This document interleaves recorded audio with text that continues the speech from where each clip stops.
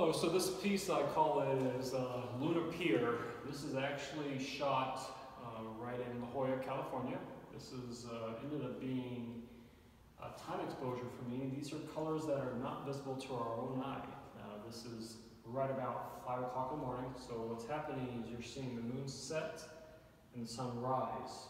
So using a longer exposure, you're using light that's hidden. I like to call it hidden information. So what I'm doing is pulling in more detail. So what I use is, this is in 2002, supermoon night.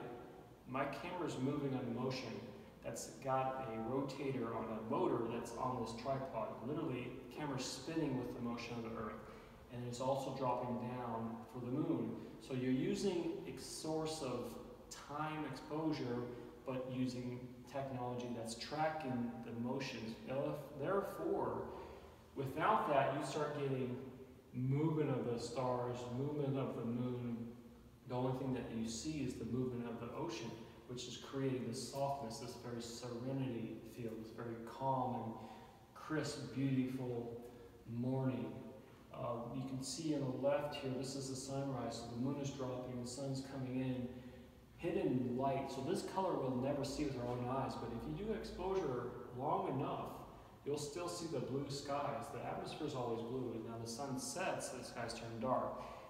Doesn't mean the skies are turning, it's just because the sun's further from us, which then we can't see the blues of the atmosphere. So using exposure time of 10 minutes on this shot, motion of the moon, motion of the earth, perfectly timed, we're pulling in colors and hidden detail.